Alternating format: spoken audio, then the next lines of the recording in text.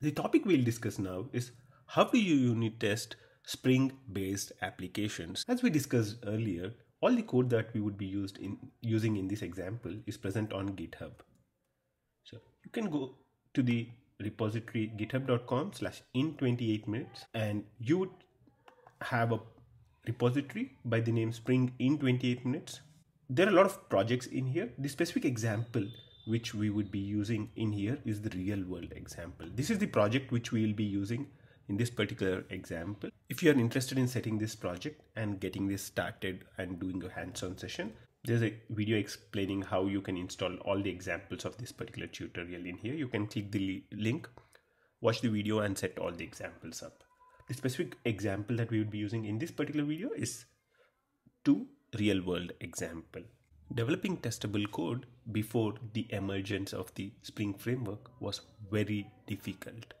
Actually, 10 to 15 years back, almost nobody did testable code. One of the prime factors in developing testable code, the testable code becoming so popular in the recent days, is the dependency injection feature which the Spring framework brought in. In this video, we will look at multiple ways that you can do unit testing using Spring framework.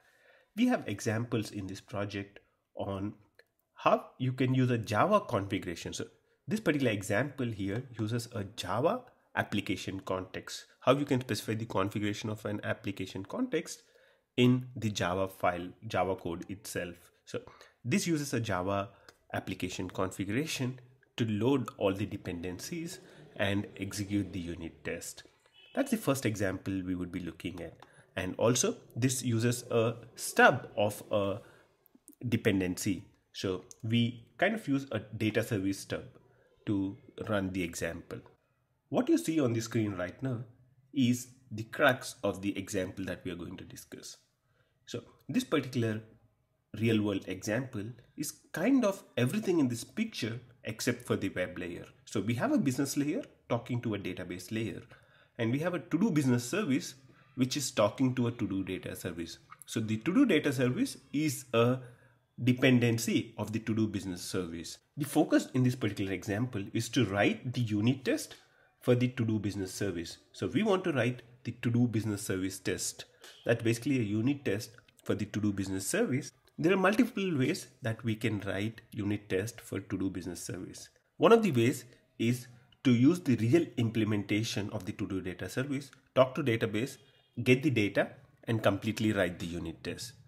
Actually, in that particular situation, it would no longer be a unit test, but it would be almost like an integration test, because you're talking, the business service is directly talking to the data service, and the data service is talking to the database. So there are multiple layers involved, and it's no longer a unit test. What would happen if the database is down? The unit test fails. What would happen if some data in the database changes? So you are expecting 2 rows to come back, but there are 3 rows in the database. So all these kind of things cause a problem when we write unit tests connecting, which run over multiple layers or connecting to external systems. That's the reason why we don't want to use the real IMPL of the to-do data service, but we want to use a stub. So how you can use a stub to run the to-do data service? How you can use the stub to run the to-do business service test. That's one of the things which we'll be looking at in this particular example, in this particular video. We'll also look at how you can run the same thing using a mocking framework. So instead of a stub, instead of creating a separate stub file for to-do data service, there is also a possibility of using a mocking framework like Mockito to run the whole thing up. We'll also give you a link to where you can find further information of how you can write unit tests with Mockito. We need a Spring context to run the unit test. And the Spring context can be defined in 2 ways. One is XML and the other one is Java. We would also focus on that during this video. The first example we'll be discussing uses a Java application context. So the application context configuration is defined using a Java class, and also we'll be using a stub. So what we'll do is for the data service, we have a to-do data service stub. So this is the to-do data service stub, which is returning a list of to-dos, and you would see that everything is starting with a stub to differentiate other data. So what we want to do is we want to auto-wire the to-do business service with the to-do data service stub, and we want to test this particular implementation. So if you look at the specific business logic that we would want to test, what this to-do business service IMPL, we want to specifically test this method retrieve to-dos related to Spring.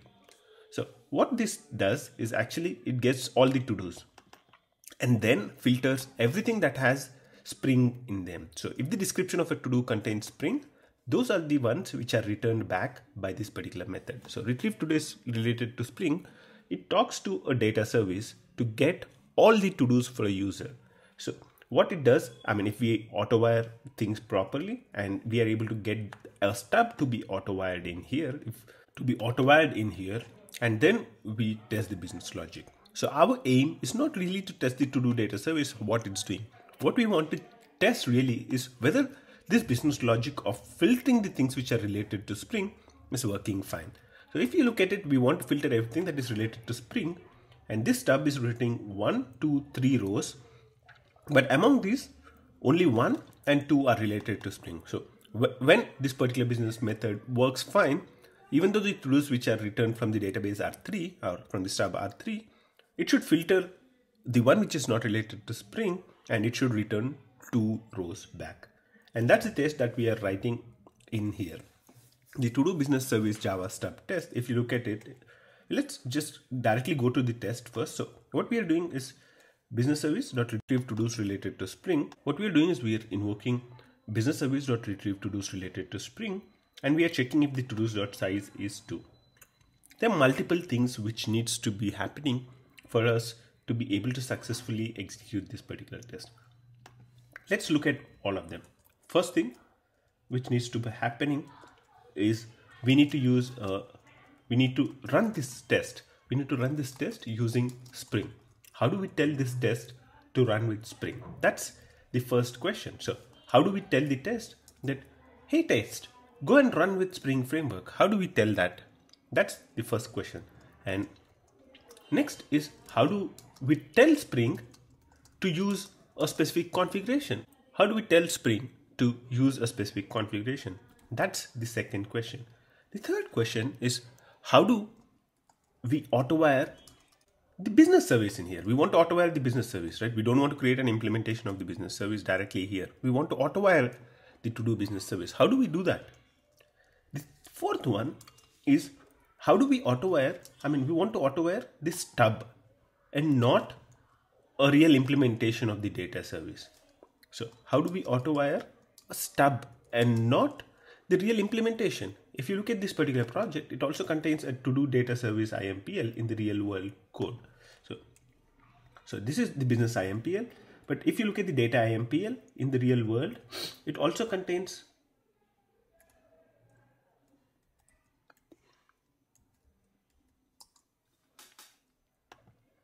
a real IMPL which talks to the database. We don't want to talk to the database. We want to use the stub. So how do we auto-wire the stub in and not the IMPL which talks to the real database? How do we do that? Those are the 4 questions we'll try to answer right now. So the first thing is, how do we tell the test to use Spring? First thing is, in the pom.xml, or if you look at the dependencies of this particular thing, we have a framework called Spring Test. So the Spring Test is the most important thing to be able to run this unit test. So the first thing what we would do on the unit test is specify something called @runWith. So we are saying run with Spring JUnit 4 class runner. So this is what says use Spring to run this example. And what Spring to use is specified by using the context configuration. What Spring configuration to use? What Spring context configuration to use? That's what is specified by using the context configuration. And here we are using a Java context. What context are we specifying? We are directly specifying the context in here. The way we say something is a context is by having an annotation @configuration on it. So the @configuration makes this class a Spring application context configuration. So if you look at this thing, it's in the org Spring Framework context.annotation. That's the package in which this particular configuration is. And in the configuration, we are specifying a couple of packages that we would want to scan, because we want to load only these particular things. And actually, whatever you specify in here is the key thing in making sure that we are loading the business service and the to-do data service stuff. So let's look at it in detail. So if you look at this particular package, com in 28 minutes example layering business IMPL, we want to load the to-do business service. So which package is the to-do business service IMPL in? If you look at it, it's in this particular package, business IMPL. And that's the first package we are saying to component scan. So what we are telling Spring is look in this particular package for the components. And that's what we are saying in the configuration. So in the configuration, we are saying do a component scan on this one, business IMPL. That's one. And the other one is we want to load the to-do data service stub. Where is the to-do data service stub in? The to-do data service stub is in com in 28 minutes example layering data stub. So this loads the to-do data service stub. So this is the way we are saying Spring, these are the components. So whatever is in these two packages, so what is in this package is the IMPL. What is in this package is the service stub. So we are auto-wiring the stub into the, we are making the components available and we are specifying the right annotation. So if you look at this particular thing, we said auto-wired business service. When Spring does a component scan over here, it finds only one matching thing for to-do business service, which is the to-do business service IMPL. And inside the to-do business service IMPL, there's a dependency on to-do data service. And there is only one to-do data service, which is on the component scan path, which is to-do data service stub. And that is how the stub is loaded and not the real IMPL. If I wanted to load the real IMPL, what I could have done is specify the package of the real IMPL. So instead of specifying here the data, instead of specifying data stub in here, if I specify data IMPL, then this is the thing which would have been loaded. And we would then be really testing with the real implementation of the database and not this stub. So that's that's quite a tricky thing to understand. So basically what we are saying is we are defining what are the components to be loaded using the component scan. And you should make sure that only the things that you need for the specific context. So here the context is a test context. For this test context, I want to load the IMPLs of business and the stubs of data. So that's the reason why this particular thing would be running against this stub and not against the real code. Just to make sure, let's run this test. And you would see that the test ran fine. And also you would see that the to-dos are printed in here. And if you see the to-dos have a description with stub. So these are really picking this stub and coming back with the values from this stub. So that's how you write a unit test using a stub, using Java application context. The same test I could have run with a XML context. How do I do that? The only change would have been to use, instead of in the at context configuration of the previous one, we specified classes is equal to Spring test context. Instead of that, we can specify locations is equal to the XML which you would want to load. So if you look at the XML here, the XML contains the component scans definition. So the difference between this particular thing and this is that here we define everything in a Java class. So everything is in the Java class. In here, we are defining everything in an XML. So we are defining what should be in the context in an XML. And we are telling this particular test, which is XML stub test, to use that particular business application context to run. That's the only difference. So here we are specifying the component scan, and component scan is part of the Spring application context configuration. We are specifying that in an XML. And here in the earlier example, we specified it in a Java class. So That's the only difference between using a Java context and using an XML context. Other than that, rest of the test would remain the same. Now, if I don't want to use a stub and I want to use a mock, I can use a framework like Mockito. How do you write a test with Mockito? There's an example in here to do business service Mockito test, which would be a real good example to go through to understand how it's done using Mockito. But I would also recommend to go through the complete Mockito tutorial, which the link to which you would find in the description of this particular video. The Mockito tutorial covers all the features that are there in Mockito and how you can run unit tests with Mockito. If you are new to unit testing, I would also recommend you to look at the JUnit tutorial, the link to which you would find in the description of this particular video as well. Hope you had a good time learning Spring in this particular tutorial. You will find more examples about dependency injection, inversion of control, Spring modules, JDBC, aspect-oriented programming, MVC, and a lot of that kind of examples on our Git repository, as well as links to a number of video tutorials. You'd find a list of more than 10 videos which you can look at to understand Spring even more on the GitHub repository. What's stopping you?